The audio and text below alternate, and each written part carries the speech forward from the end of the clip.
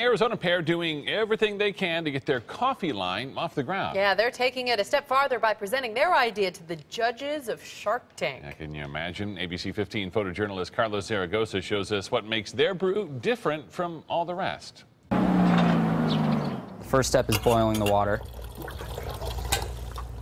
And I weigh it all out before so that the proportions are right and consistent across the board. We have coffee roasters all across the United States. I'll grind these 4 coffees up here. So then we wet the filter down before we put coffee in, so you get the papery taste out of the coffee. Every month our subscribers get a Misto box that contains 4 coffees from 4 different roasters. They get to try each of the coffees. So the next step is pour the coffee in. People are blown away by the difference between a regular old coffee maker and, say, a Chemex using the pour-over method. You're not just receiving an average coffee. You're receiving a coffee that's been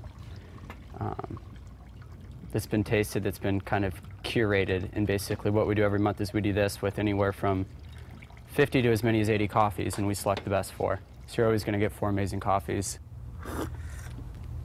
In all the Misto boxes, we include descriptions of the coffees that you receive, along with some tasting notes, basically where the coffee came from, where it was roasted, and what's kind of different from the coffee that we feature and the coffee that we send in our Misto boxes versus, you know, the generic coffee that you're going to get in a grocery store is the coffee is its quality. And Misto Box was able to deliver that really incredible coffee, and they had like an aha moment, like, wow, the coffee can be really good.